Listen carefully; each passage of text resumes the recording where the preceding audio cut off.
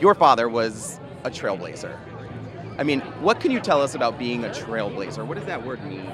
It means that you chart a course that others, for some reason or another, have not, and you are relentless in a positive way to bring about change. I specifically tonight am honored to be presenting the award to a trailblazer. I believe will become an annual awardee, the name of Bayard Rustin, who was one of the greatest strategists, greatest visionaries of our time, and lived openly gay in the 60s and maybe even late 50s, and worked very closely with my father, but also worked on causes for all people who are oppressed.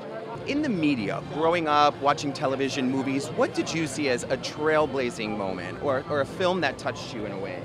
Well, I think there were a number of events that have been trailblazing as I grew up. Obviously, the signing of the Civil Rights Act was a trailblazing moment which gave citizenship to people of color. The Voting Rights Act of '65, fair housing legislation. But there have been so many moments